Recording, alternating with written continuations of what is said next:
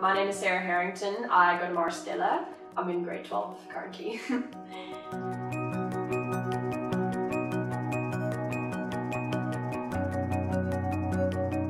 I've always had quite a passion for maths and sciences, so I thought this would be a really good way to challenge myself. I was really interested in kind of looking at ways to extend myself in this way. I also do AP English, so yeah, I kind of enjoy a challenge. Doing AP Math, I knew that it was going to give me a huge advantage in terms of university, especially at the beginning, first year.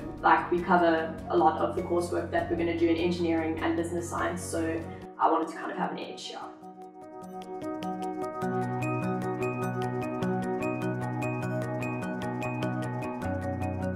Probably looking at a hard B to an A, depending on how difficult the exam is. Because AP Maths, sometimes you don't really know what to expect. It can go to stuff that we haven't really dealt with in class.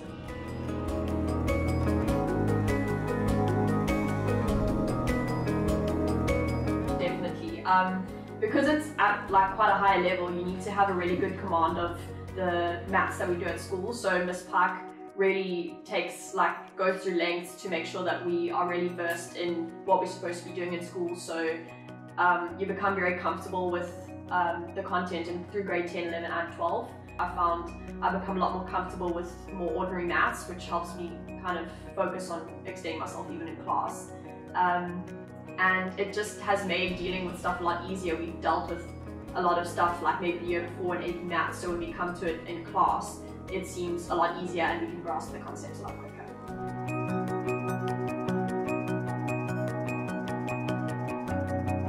I went through a lot of past papers and kind of focused especially on those aspects or areas where I was struggling, and the videos on Advantage Learn also really helped. If I was struggling, I could just see Miss Platt doing it and it seemed a lot easier.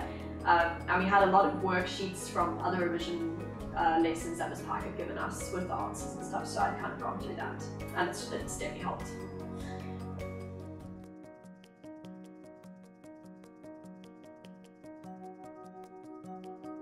I would say that taking AP Maths is really going to help you with your core maths, first of all, and it'll make everything a whole lot easier for you now in school and in varsity.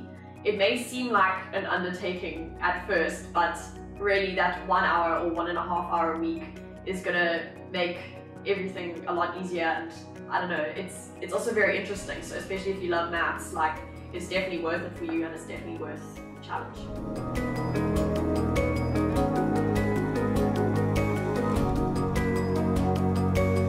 Park's pep talks telling us that the NVTs are going to be super hard and how we can't use our calculators ever unless we have to.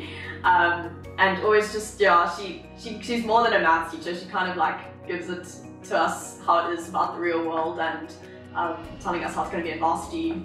Always telling us it's going to be super hard, so we need to stick with AP Maths because it's going to help us.